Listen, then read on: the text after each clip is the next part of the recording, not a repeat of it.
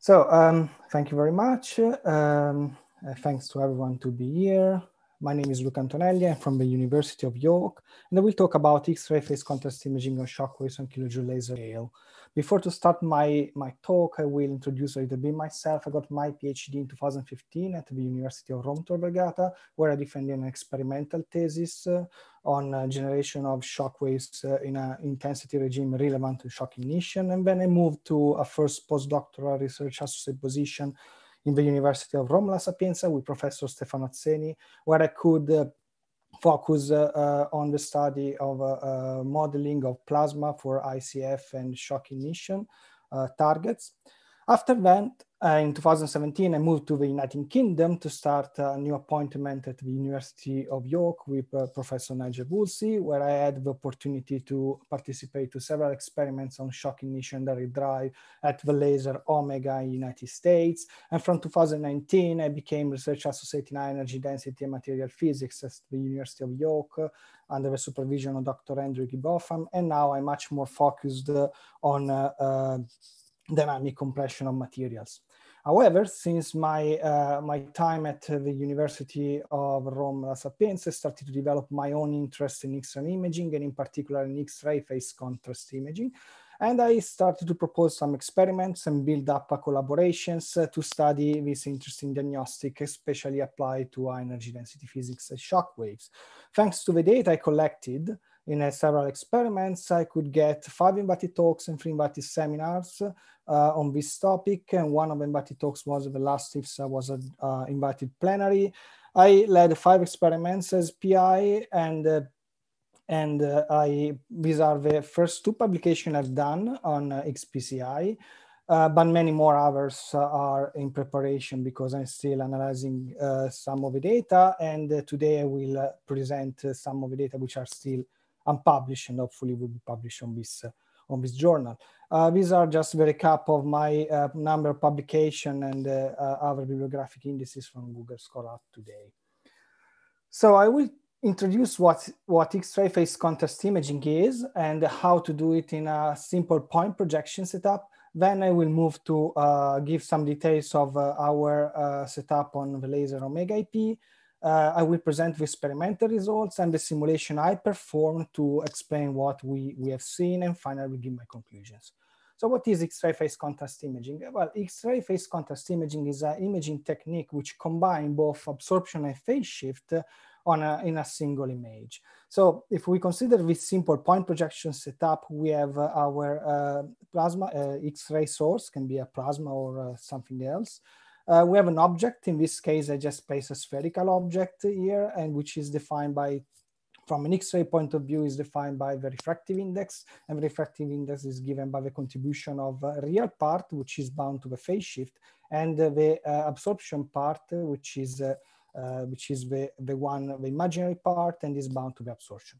And on the left, our detector. So the X-rays would propagate from right to left. They would interact with the target, they would absorb and phase shifting, and then they would go to the detector to form a projection of the sphere on the detector plane. And this image may or may not contain some phase enhancement, this depending completely by how, if we optimize our system for that. So in the case we didn't do that, and because maybe we were not interested to phase contrast, but only to absorption, what we could opt to measure is something like this. So this is a projection of a sphere, and this is an absorption image, which I simulated. And if you take a profile, you can see basically absorption is proportional to the density and to the material thickness. So of course in the center, the absorption is maximum, and then is less when we go near to the border. However, if we consider, for example, a very coherent X-ray source and very energetic, so we can neglect the absorption, in that case, we could opt to measure something more like this. So this is a completely phase-enhanced image without absorption. If we have a look to the intensity profiles along the axis, we see basically that the absorption is 0, so the level of intensity of a signal in the middle of a sphere is exactly like the level of a signal of the source outside, and we have this intensity edge all around the border. which is also locally more intense than the backlighter intensity, which is arise from the fact that this is a constructive interference happening around the border of the object. This also suggests another thing, that the phase enhancement happen and it is visible wherever we have a density variation, a strong density gradient in our target, which is perpendicularly directed to the propagation direction of the X-rays. So in this case, because there is no density variation in terms in the center of the object, there is basically nothing to see in the middle. What you would obtain in the reality in this kind of experiment is more something like hybrid between the two. So you would have some phase enhancement around and the absorption dominating the center. So how we can, in a simple configuration like this, obtain some phase enhancement. So first of all, we should focus our attention of our X-ray source, and any X-ray source, any light source in general is characterized by a dimension, by an energy spectrum, and a distance from the object. If we combine these three parameters in one formula, we can calculate what is called the lateral coherence. So the lateral coherence is a general property of every light source, and define the maximum distance between two different points of a wavefront which they can interact between each other to form an intensity edge, like the one shown in this figure. However, even if we maximize the lateral coherence as much as we can, we also need a distance R1 from the object to the detector in order to make the interference actually happen. So we need to calibrate all of these parameters in order to try to have some phase enhancement in such setup. And to do so, we built a code, which is the one I used to do this simple simulation here, which allow us to check all this and maximize all these parameters with a setup and with the constraints we have in the experimental laser we want to go. So in our omega P experiments, our constraints was R0. R0 was 2.5 centimeters. To give you a comparison number, in my first experiment on XPCI, this number was 10 times higher, 25 centimeters, because I was in a smaller facility. In a larger facility, this is not possible because you can't disappoint the beam so much. So 2.5 centimeters was our working distance. However, something you can do with a kilojoule laser facility is that you can drive quite large target. We drive a cylindrical target, which was 1 millimeter in diameter and 1 millimeter length, with a 750 microns focal spot in a kilojoule laser, which was smoothed using a faceplate and was a very nice super Gaussian spot. And we were driving our backlighter target with some 100 joules IR beam and obtaining a very intense X-ray light source, which was completely characterized from the spectrum point of view. The spectrum was picked at 8.6 kiloelectron volts, and that's because our target was made by copper. And we measure also the source size, which was compatible to 15 micron both X and Y direction. So if we look at the target from the detector point of view, the projection of the detector would look like this. So we see the cylinder and we see our target stalk, which keeps the cylinder in place. And we would irradiate our target, in this case with intensity not particularly high, for 10 to 14 Vaton centimeter square. And after 15 nanoseconds, we would acquire the X-ray image with a backlighter. So what you can see is a lot of phase enhancement around, especially on the rear side, which is what we wanted. But we also noticed phase enhancement on the shock front. And interestingly, we could see an intensity edge, which was all inside the shock wave, and which was unexpected. So this intensity edge is going all down up to the apparent in vacuum, but I don't think this is vacuum. The fact is that the absorption here is so low that only the phase enhancement survive, and we can still track the density edge, even if the absorption is 0. So I reproduced this data using an hydrodynamic simulation code called DueD, developed by Professor Azzeni in University La Sapienza, and I coupled it with our XPCI post-processor to generate an image which can be directly compared with our experimental data, as I did in this image. So on the lower part, there is the simulation of the upper part of the experimental results. The shock position is perfectly matched, as well as the intensity expected along the axis. And we also see that there is this edge inside the shock in both the simulation and experiment, but in experiment looks like a little bit larger. To understand what it is, I had a look to the profiles in density for different time steps from 1 to 15 nanoseconds, taken each in 1 nanoseconds. So we can see the progression of a shock inside. And when we switch off the laser at 2 nanoseconds, a rarefaction front is formed, and the rarefaction would travel inside the shock wave, would reach the shock front.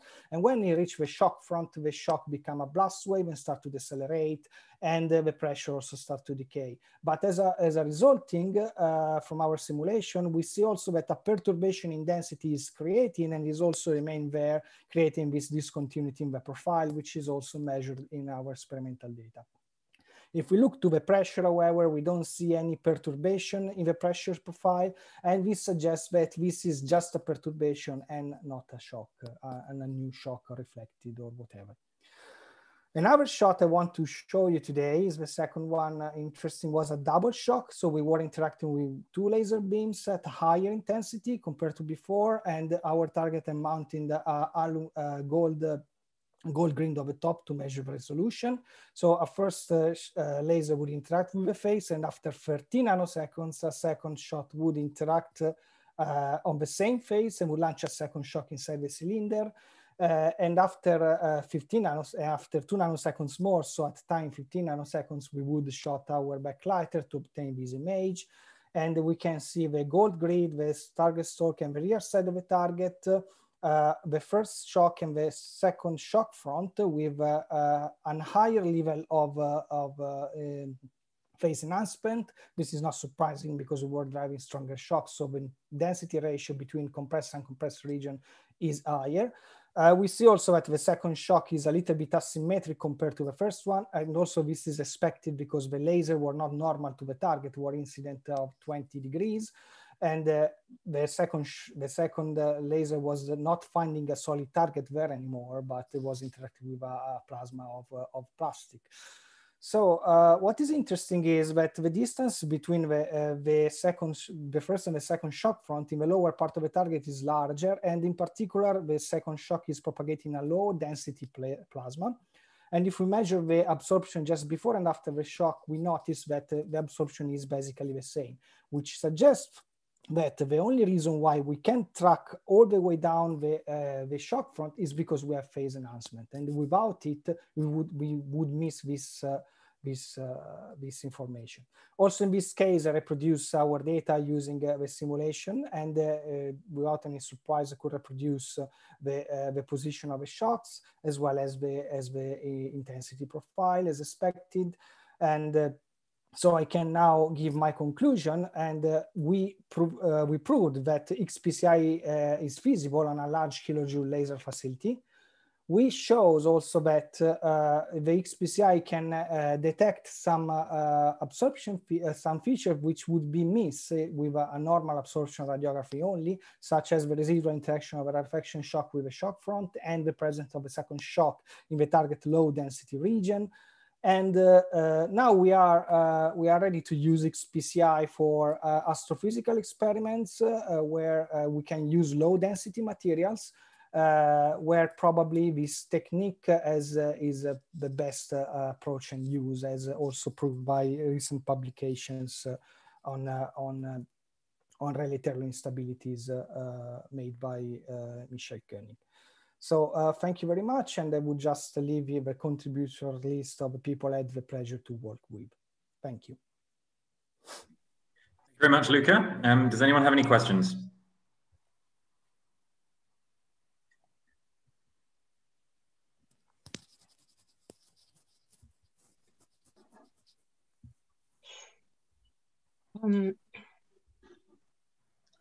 So I have a small question. So as from the how to say the page of the shock, the single shock, as the how to say as the time goes on, the perturbation of the real fraction, will it grows? Yeah, here this page. So will it grows increase or decrease? I mean the perturbation of the real fraction. Look, is decreasing. Another fact is that if you do a 1D simulation of the same system, you wouldn't see any perturbation at all. So this suggests that this is more like depending of a two-dimensional problem. It is a planar shockwave propagating. I saw something similar in my first experiment, but was not so clear, where I had this peak intensity inside the shock, but the data were not as nice as the data you can collect on Omega. And at the time, I was not really able to understand why I had that. But now I see that I did some other simulations where if you shrink the focal spot of a laser, you just keep the all the other things unchanged, like intensity, pulse duration, but you shrink the focal spot of a laser, this perturbation would become higher. So it's two-dimensional dependent. Okay, but I think this point it's very important. Maybe in future you can, how to say, take a bigger perturbation and say, let's say effect, and you can. I think this can be well explained from physics. Okay, thank you. Yeah, thank you for suggesting. Next question from Michelle Koenig. Hi, Luca. Nice talk. Hi, Michelle. Thank you. I'm still very confused. We already your discussed. results. We discussed quite. Yeah. Especially in the second, the two shocks. First of all, where does it come from? Especially the second one. You mean the perturbation? No, the second one, the two shocks. Yes. Here. Where does it come from, the bottom or from the top? No, it's so your second laser was focused exactly like the first one. Yes, but yes, but is it the one from below on your scheme or from the top? In the reality, I mean, now how I represented here the beams is not how they were in the reality. So I'm sorry if maybe this is confusing. So probably is exactly the opposite. So probably the first would be come from down, and probably the first would be come from down. The second would be come from the top, probably. But I'm not sure. I'm surprised that the second shock you don't have a higher absorption than the first one, because you compress again by a factor of 2 or 3. It's just plastic. Yeah, this is just polystyrene plastic. We used a very well-known material because we didn't want any surprise in the equation of state, and also the intensities were calibrated to be something our codes could reproduce. So you compress, but as I said, if I measured, I have more details images, but I measured basically, if you look like the absorption here, what you see is that the absorption is flat, then you have this phase future, and then it's flat again just after. So I don't know, maybe you would expect to see an higher compression probably. But, yes, because you clearly see the compression, the higher absorption of the champ front, and you should see the other one behind. Yeah, this one here. Higher than the first one. Yeah, but this is not the case. I don't know why, but okay. Also, if we look at the simulation, you would just go up immediately, at least when you do the synthetic radiography. Okay, thanks. Welcome.